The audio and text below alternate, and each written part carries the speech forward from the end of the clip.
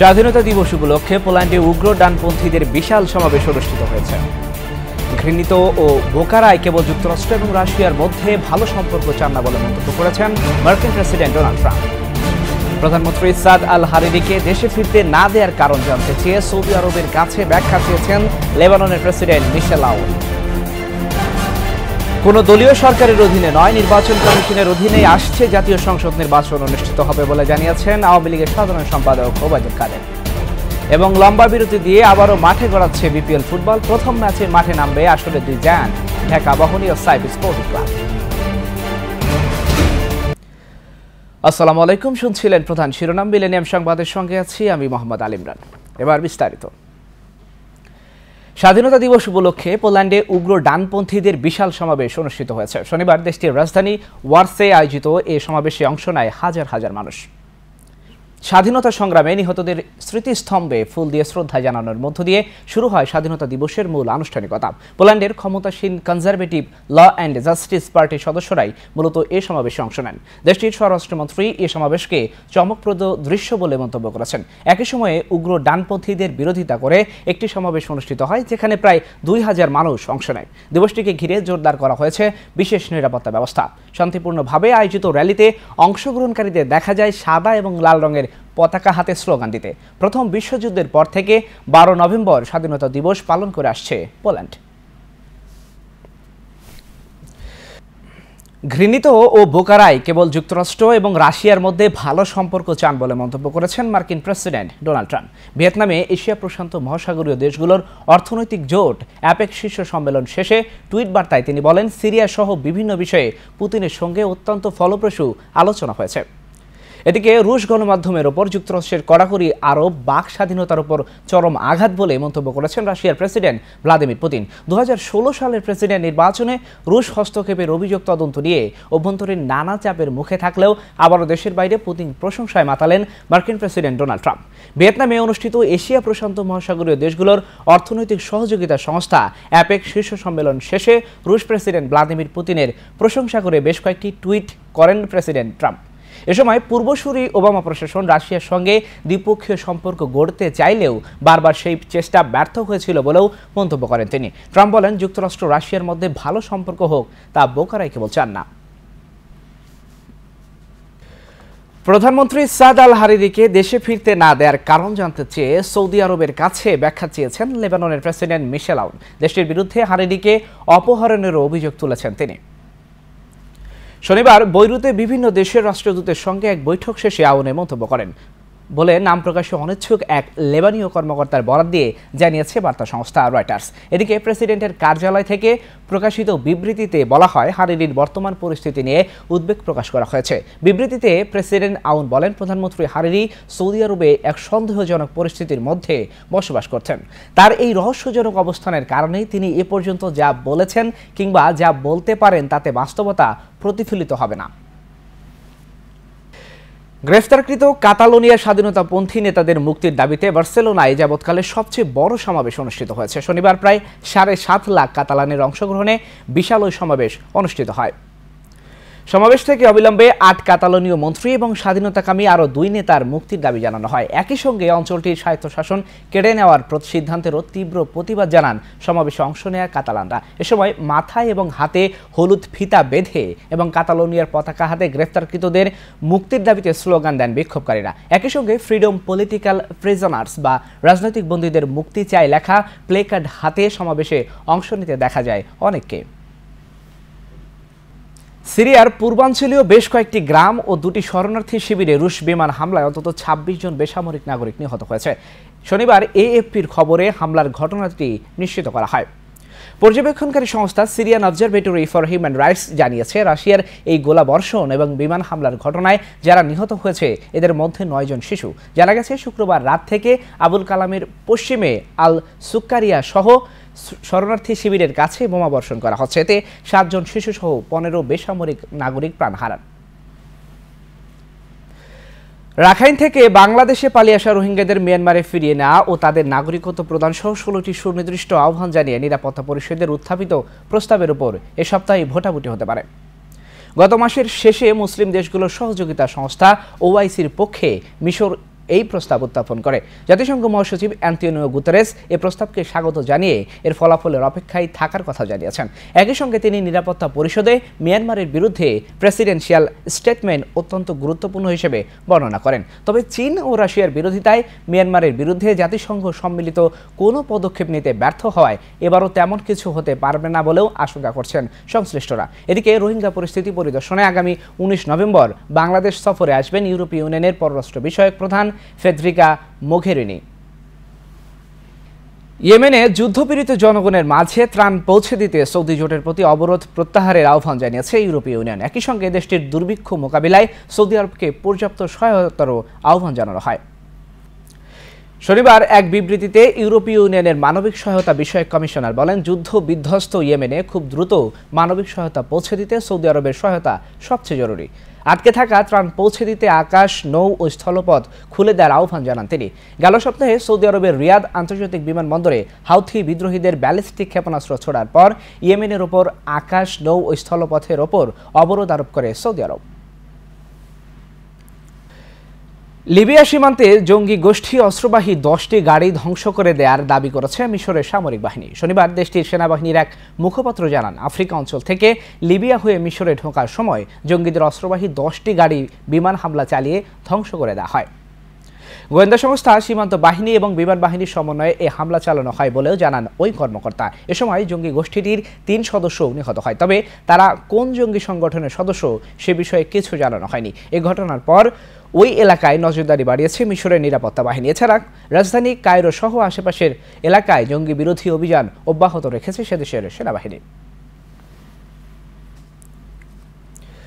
দর্শক, মিলেনিয়াম সংবাদের পর্যায়ে ছোট্ট একটা বিরতি, সঙ্গে থাকুন।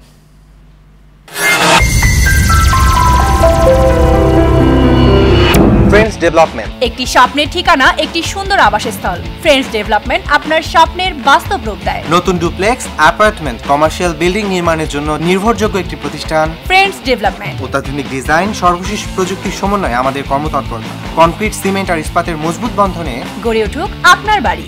রোদ বৃষ্টি সহ সকল বৈরিতার বিরুদ্ধে করি সঠিক ট্রিটমেন্ট। আপনার শহরের প্রাইম লোকেশনে রয়েছে আমাদের অ্যাপার্টমেন্ট। আপনার কষ্টার্জিত টাকা এবং আমাদের নির্ভেজাল শ্রমে নির্মিত হোক আপনার স্বপ্নের বাড়িটি। আপনার জীবন হোক সুন্দর এবং আনন্দময়। আমাদের ঠিকানা friends development, 211 east 43 street, sweet B, 507, new York, NY 10017। Phone 718-893020। Email friendsdevelopment@optimum.net।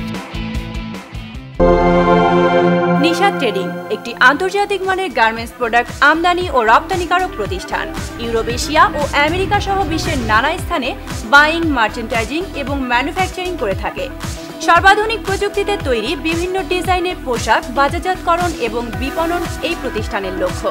প্রতিষ্ঠানের বৈশিষ্ট্য: উন্নতমান নিশ্চিতকরণ, টেকসই পণ্যের নিশ্চয়তা, নির্ধারিত সময়ে পণ্য সরবরাহ, লেনদেনের স্বচ্ছতা ও বিশ্বস্ততা।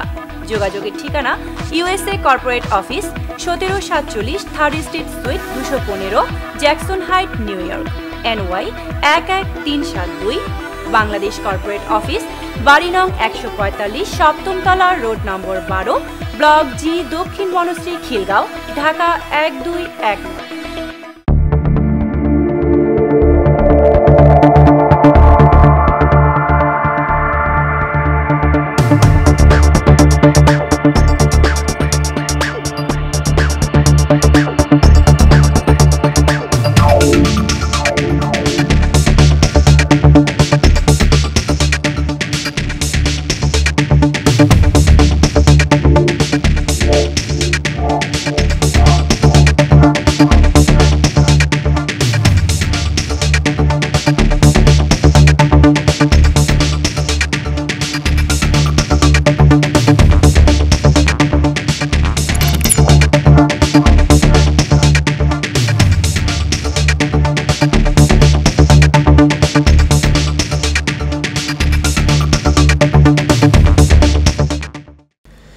দর্শক, আবার স্বাগত মিলেনিয়াম সংবাদে। ভারতে পশ্চিমবঙ্গ সরকার ডেঙ্গু জ্বরের প্রকৃত অবস্থার তথ্য গোপন করছে। ফেসবুকে এমন মন্তব্য করে স্ট্যাটাস দেয় এক চিকিৎসককে বরখাস্ত করা হয়েছে। গেল শুক্রবার পশ্চিমবঙ্গের স্বাস্থ্য বিভাগ ডক্টর অরুণাচল দত্ত চৌধুরী নামের চিকিৎসককে বরখাস্তের পর এরই মধ্যে সামাজিক যোগাযোগ মাধ্যমে সমালোচনার ঝড় শুরু হয়েছে। বরখাস্তের বিষয়টি এনডিটিভির বরাতে বলা হয়, সামাজিক যোগাযোগ মাধ্যমে চালু করা অরুণাচল দত্ত চৌধুরীর পোস্ট জনগণকে পরিস্থিতির ভুল ব্যাখ্যা দিয়েছে এবং এটা হাসপাতাল কর্তৃপক্ষের জন্য অবমাননাকর। উত্তর 24 পরগনা জেলার বারাসাত হাসপাতালের মহাপরিচালক ছিলেন ডাক্তার অরুণাচল। নিজ পোস্টে তিনি বলেন, গেল 6 অক্টোবর তার হাসপাতালে প্রায় 500 রোগী ভর্তি হয়। তাদের চিকিৎসায় হাসপাতাল কর্মীদের কি পরিমাণ যুদ্ধ করতে হচ্ছে সে বিষয়ে লেখেন তিনি। হাসপাতালে শয্যার অভাবে বেশিরভাগ রোগীর জায়গা মেঝেতে হয়েছে বলেও জানান তিনি। ইন্দোনেশিয়ার একটি জাদুঘর থেকে সরিয়ে ফেলা হয়েছে অ্যাডলফ হিটলারের মোমের মূর্তি। হাজার হাজার দর্শনার্থী এই মোমের মূর্তির পাশে দাঁড়িয়ে সেলফি তুলে সামাজিক যোগাযোগ মাধ্যমে পোস্ট করত। সম্প্রতি একদল কিশোর কমলা রঙের পোশাক পরে হিটলারের মূর্তিতে স্যালুট দিয়ে ছবি প্রকাশ করলে ছবিটি কঠোর সমালোচনার মুখে পড়ে। আন্তর্জাতিক সম্প্রদায়ের প্রবল বিক্ষোভের মুখে পড়ে ডে আর্কা স্ট্যাচু আর্ট নামের ওই জাদুঘর থেকে অপসারণ করা হয় হিটলারের মূর্তিটি। জাদুঘর কর্তৃপক্ষ জানায়, তারা কেবলমাত্র শিক্ষামূলক উদ্দেশ্যে এটা স্থাপন করে। হিটলারের নেতৃত্বে নাৎসি বাহিনীর গণহত্যায় 60 লাখ ইহুদি নিহত হয়। মধ্যপ্রাচ্যে শত্রুদের ষড়যন্ত্র ব্যর্থ হবার পর তারা নতুন করে ষড়যন্ত্রের ছক করছে বলে মন্তব্য করেছেন ইরানের প্রেসিডেন্ট হাসান রুহানি। তেহরানে 3 বিভাগের প্রধানদের বৈঠক শেষে গণমাধ্যমে একথা বলেন তিনি। মধ্যপ্রাচ্যে সন্ত্রাসবাদের বিরুদ্ধে যুদ্ধ জনগণের বিরাট সাফল্যের পাশাপাশি ইরাক, সিরিয়া এবং লেবাননের জনগণ অনেকটাই সন্ত্রাসমুক্ত বলে জানান রুহানি। গেল কয়েক বছর ধরে ইয়েমেনে নিরাপদ মানুষের ওপর নির্বিচারে হামলা চালানো হচ্ছে, ফলে কলেরা দুর্ভিক্ষে মৃত্যু ঘটেছে অনেকের। এই বর্বরতাকে কোনোভাবেই মেনে না নিয়ে শত্রুদের ষড়যন্ত্রের ব্যাপারে জনগণকে সতর্ক থাকার আহ্বান জানান এবং তাদের প্রতি মানবিক সহায়তার হাত বাড়িয়ে দিতে আহ্বান জানান রুহানি। দর্শক, এবার দেখুন মিলেনিয়াম আমেরিকা কমিউনিটি সংবাদ। বাংলাদেশ জাতীয় সংসদের সমাজ কল্যাণ মন্ত্রণালয় সম্পর্কিত স্থায়ী কমিটির সভাপতি ও মৌলভীবাজার 3 আসনের সংসদ সদস্য সৈয়দা সায়রা মহসিন বলেছেন, বাংলাদেশের সার্বিক উন্নয়নে উল্লেখযোগ্য অবদান রয়েছে প্রবাসীদের। কর্মসংস্থান তৈরি করার মধ্য দিয়ে দেশের প্রকৃত উন্নয়ন সম্ভব। প্রবাসীরা যাতে সহজে দেশে বিনিয়োগ করতে পারে সে পরিবেশ নিশ্চিত করছে সরকার। বাংলাদেশকে আগামী 2021-এর মধ্যম আয়ের ও 2041-এ উন্নত দেশে পরিণত করতে তিনি দেশে বেশি বেশি বিনিয়োগের আহ্বান জানান প্রবাসীদের। যুক্তরাষ্ট্র সফররত সৈয়দা সায়রা মহসিন এমপির সম্মানে নিউ ইয়র্কে আয়োজিত লাঞ্চ রিসেপশনে একথা বলেন তিনি। স্থানীয় সভায় 10 নভেম্বর শুক্রবার দুপুরে ব্রুকলিনের 600 ফ্ল্যাটবুশ এভিনিউয়ের কিং অফ ট্যান্ডোর রেস্টুরেন্টে এ সংবর্ধনা অনুষ্ঠানের আয়োজন করে যুক্তরাষ্ট্রে মৌলভীবাজার প্রবাসী বিশিষ্ট ব্যবসায়ী আরজান খান জাপান। অনুষ্ঠানে সৈয়দা সায়রা মহসিন এমপি, আয়োজক আরজান খান জাপান ও রোহানা আক্তার ফুলের শুভেচ্ছা জানান। সৈয়দা সায়রা মহসিন আয়োজকদের প্রতি বিশেষ কৃতজ্ঞতা জানান এমন অনুষ্ঠান আয়োজনের জন্য। দর্শক, এবার দেখুন মিলেনিয়াম বাংলাদেশ প্রসঙ্গ।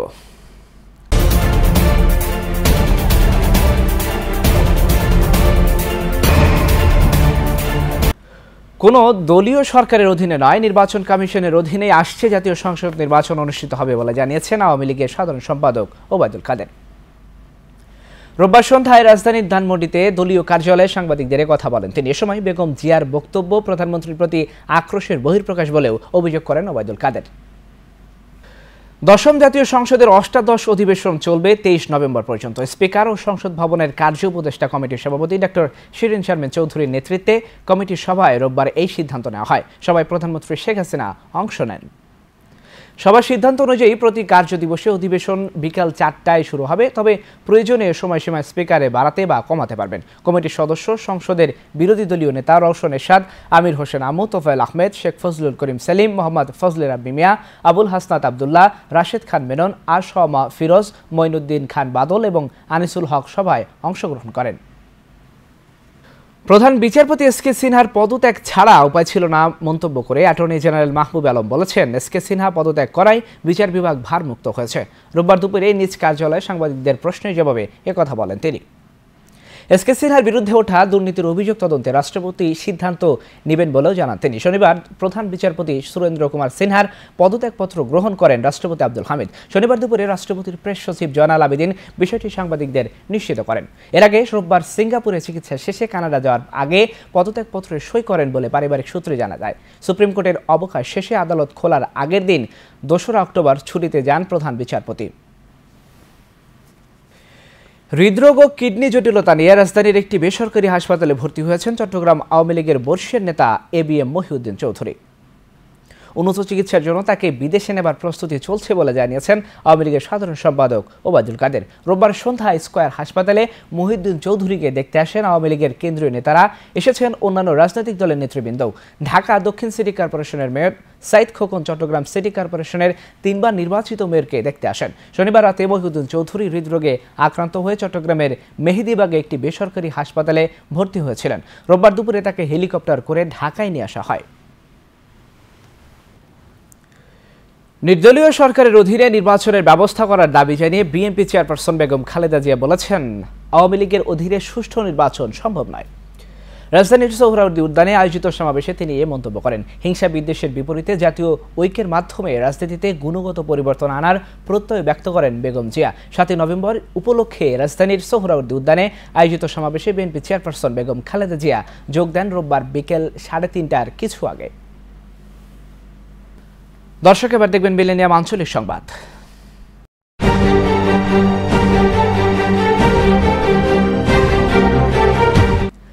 রাষ্ট্রনায়ক শেখ হাসিনার বিশ্বশান্তি দর্শন জনগণের ক্ষমতায়ন বাস্তবায়ন হোক আমাদের অঙ্গীকার, এই স্লোগানকে সামনে রেখে মালয়েশিয়া যুবলীগের আয়োজনে সংগঠনের 45তম প্রতিষ্ঠা বার্ষিকী অনুষ্ঠিত হয়েছে।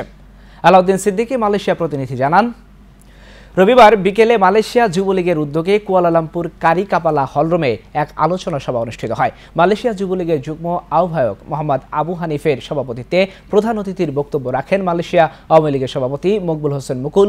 প্রধান বক্তার বক্তব্য রাখেন মালয়েশিয়া আওয়ামী লীগের সাধারণ সম্পাদক কামরুজ্জামান কামাল, যুবলীগের আহ্বায়ক কমিটির অন্যতম সদস্য জহিরুল ইসলাম জহির ও মাহবুবুল আলম রুবেলের যৌথ পরিচালনায় প্রতিষ্ঠাবার্ষিকীর আলোচনা সভায় বিশেষ অতিথির বক্তব্য রাখেন মালয়েশিয়া আওয়ামী লীগের উপদেষ্টা বীর মুক্তিযোদ্ধা শওকত হোসেন পান্না, বীর মুক্তিযোদ্ধা হাজী মতিউর রহমান, মালয়েশিয়া আওয়ামী লীগের যুগ্ম সাধারণ সম্পাদক শাহিন সর্দার, সাংগঠনিক সম্পাদক মনিরুজ্জামান মনির, শাখাওয়াত হক জুসেফ। আলোচনা সভায় উপস্থিত ছিলেন মালয়েশিয়া আওয়ামী লীগের সহসভাপতি দাতু আক্তার।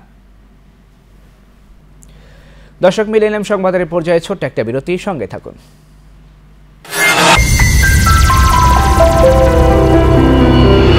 ফ্রেন্ডস ডেভেলপমেন্ট, একটি স্বপ্নের ঠিকানা, একটি সুন্দর আবাসস্থল। ফ্রেন্ডস ডেভেলপমেন্ট আপনার স্বপ্নের বাস্তব রূপ দেয়। নতুন ডুপ্লেক্স, অ্যাপার্টমেন্ট, কমার্শিয়াল বিল্ডিং নির্মাণের জন্য নির্ভরযোগ্য একটি প্রতিষ্ঠান। ফ্রেন্ডস ডেভেলপমেন্ট অত্যাধুনিক ডিজাইন, সর্বশেষ প্রযুক্তির সমন্বয়ে আমাদের কর্মতৎপরতা কনক্রিট, সিমেন্ট আর ইস্পাতের মজবুত বন্ধনে গড়ে উঠুক আপনার বাড়ি।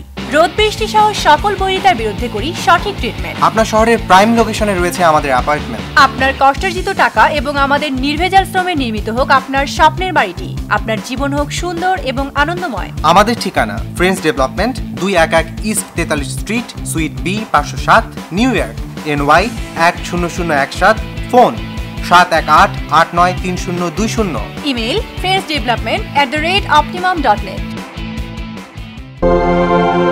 নিশাদ ট্রেডিং একটি আন্তর্জাতিক মানের গার্মেন্টস প্রোডাক্ট আমদানি ও রপ্তানিকারক প্রতিষ্ঠান।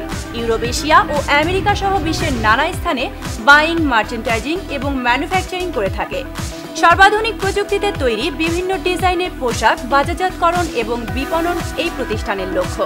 প্রতিষ্ঠানের বৈশিষ্ট্য: উন্নতমান নিশ্চিতকরণ, টেকসই পণ্যের নিশ্চয়তা, নির্ধারিত সময়ে পণ্য সরবরাহ, লেনদেনের স্বচ্ছতা ও বিশ্বস্ততা। যোগাযোগের ঠিকানা USA corporate office, 1747 third street sweet 215, Jackson height, new York, NY 11372। Bangladesh corporate office, বাড়ি নং 145, সপ্তম তলা, রোড নম্বর 12, ব্লক জি, দক্ষিণ বনশ্রী, খিলগাঁও, ঢাকা 1219। দর্শক, আবার স্বাগত মিলেনিয়াম সংবাদে। দর্শক, এবার দেখুন মিলেনিয়াম বাণিজ্য সংবাদ।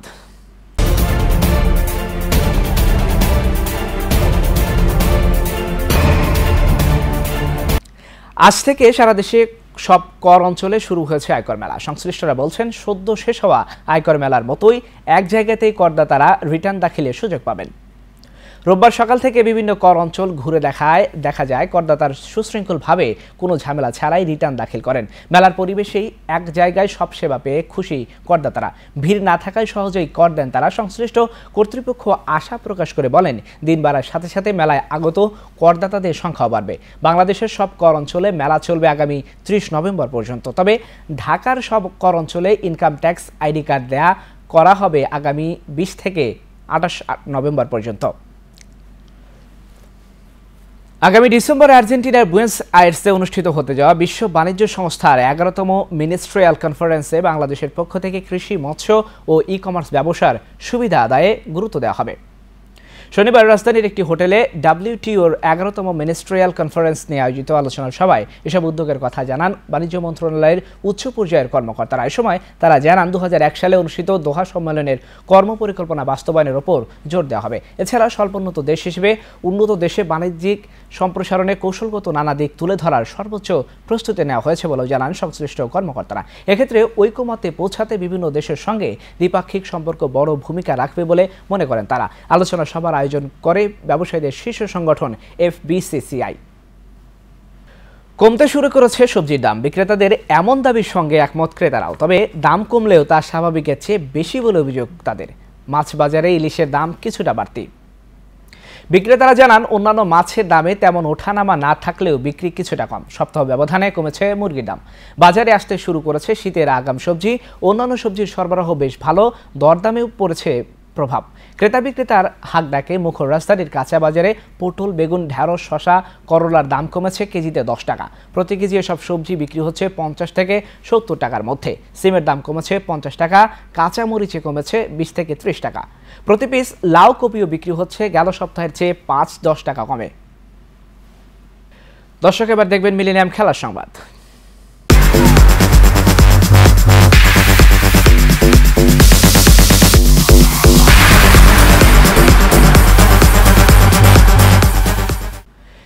ইতালির মিলানে হয়ে গেল 24তম FIS snowboard big air world কাপের উদ্বোধনী রাউন্ড, যেখানে আধিপত্য ছিল যুক্তরাষ্ট্র অস্ট্রিয়ার। পুরুষ বিভাগে ক্রিস কোর্টিং ও নারী বিভাগে চ্যাম্পিয়ন হয়েছেন আন্না গ্যাসার। 25 নভেম্বর বেইজিংয়ে শুরু হবে এর দ্বিতীয় রাউন্ড। জলে কিংবা স্থলের মতো বোর্ডিং জগতের অনেক জায়গা জুড়ে আছে স্নোবোর্ডিং, যা ক্রীড়াপ্রেমীদের মনে দিন দিন এক জনপ্রিয় খেলায় রূপ নিচ্ছে। এবার এমনই এক স্নোবোর্ডিং হয়ে গেল ইতালির মিলানে। FIS snowboard big air world কাপের এই ইভেন্টে প্রতিযোগিতা হয় নারী পুরুষ 2 বিভাগেই, যেখানে প্রতিযোগীরা নিজের জীবন বাজি রেখে চ্যালেঞ্জ ছুড়ে দিচ্ছেন একে অন্যকে। কার চেয়ে কে বেশি কষ্ট দেখিয়ে নিজের ঝুলিতে কত বেশি পয়েন্ট পুরবেন তাই নিয়েই যেন ব্যস্ত সবাই। লম্বা বিরতি দিয়ে আবারও মাঠে গড়াচ্ছে BPL ফুটবল। প্রথম ম্যাচে মাঠে নামবে আসরে 2 জায়ান্ট ঢাকা আবাহনী এবং সাইফ স্পোর্টিং ক্লাব। প্রথম পর্বে দল ভালো না করলেও দ্বিতীয় লেগে ভালো ফুটবল খেলে টেবিলের শীর্ষে উঠে আসতে চায় ঢাকা আবাহনী। বঙ্গবন্ধু জাতীয় স্টেডিয়ামে ম্যাচটি শুরু হবে বিকাল 4:30টায়। আরেক ম্যাচে টেবিল টপার চট্টগ্রাম আবাহনী মাঠে নামবে তলানির দল ফরাশগঞ্জের বিপক্ষে। একই ভেন্যুতে সন্ধ্যা 6:45টায় শুরু হবে ম্যাচটি। আসরের 2 জায়ান্টের লড়াই দিয়ে আবারও মাঠে ফিরছে BPL ফুটবল। মধ্যবর্তী দল বদলে ছিল লম্বা বিরতি, হয়নি বড় কোনো পরিবর্তন। শক্তির বিচারে 2-1 বিদেশি দলে ভিড়িয়েছে ক্লাবগুলো। টেবিলের 4 নম্বরে থাকা বর্তমান চ্যাম্পিয়নদের দ্বিতীয় লেগের প্রথম ম্যাচে প্রতিপক্ষ সাইফ স্পোর্টিং। নামের বিচারে আবাহনীর ধারে কাছেও নেই সাইফ, তবে নবাগত দলটি ভালোই চমক দেখিয়েছে এবারে আসরে। আগামী মঙ্গলবার নাইজেরিয়ার বিপক্ষে প্রীতি ম্যাচে খেলছেন না আর্জেন্টিনার অধিনায়ক লিওনেল মেসি। রাশিয়া বিশ্বকাপের টিকিট নিশ্চিত করতে গুরুত্বপূর্ণ ভূমিকা পালন করেছেন লিওনেল মেসি। ইকুয়েডরের বিপক্ষে শেষ ম্যাচে হ্যাট্রিক করে দলকে নিয়ে গেছেন মূল পর্বে। বিশ্বকাপের আগে এখন প্রস্তুতি ম্যাচে নিজেদের ঝালিয়ে নিতে চাচ্ছে আর্জেন্টিনা। প্রথম ম্যাচে আগুয়েরোর গোলে স্বাগতিক রাশিয়াকে 1-0 গোলে হারিয়েছে আলবিসেন্তেলাসরা। রাশিয়ার ক্রাসনোদরের দ্বারে আগামী মঙ্গলবার নাইজেরিয়ার বিপক্ষে আরও একটি ম্যাচ খেলবে আর্জেন্টিনা।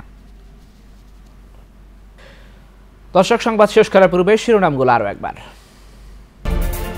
স্বাধীনতা দিবস উপলক্ষে পোল্যান্ডে উগ্র ডানপন্থীদের বিশাল সমাবেশ অনুষ্ঠিত হয়েছে।